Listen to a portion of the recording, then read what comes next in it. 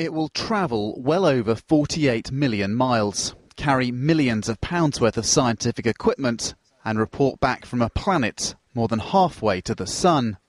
And the technology that makes all this possible, developed not at NASA, but here, in a warehouse on an industrial park in Hampshire. Inside, being tested, is the British-built engine that makes marathon space travel possible.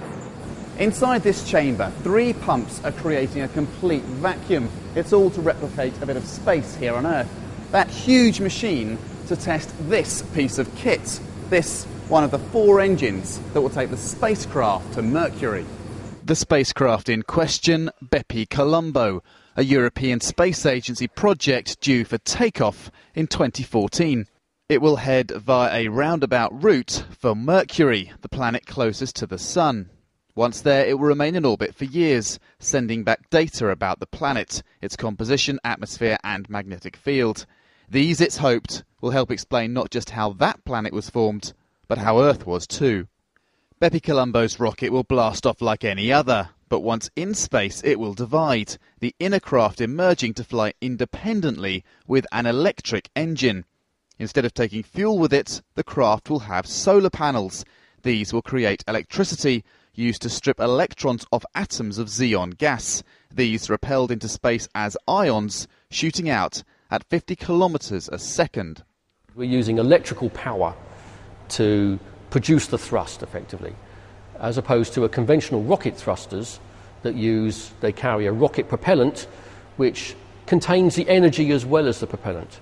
So they are fundamentally limited to the velocity with which they can fire the propellant out of the engine. We aren't limited like that, and that's why we can make far more efficient use of the amount of propellant.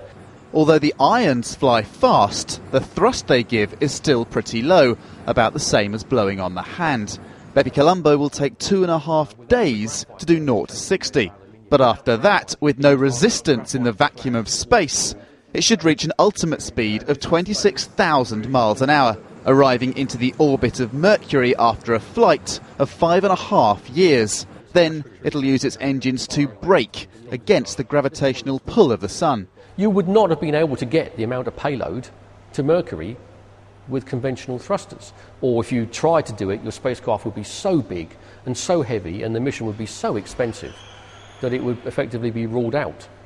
So this kind of technology, these kind of rocket thrusters are enabling unique missions. With space exploration increasingly focused on long-haul unmanned missions, highly efficient electric engines are the future. Bepi Colombo, a space pioneer. To allow us to do the testing. This is where the pumps will be that you were talking about.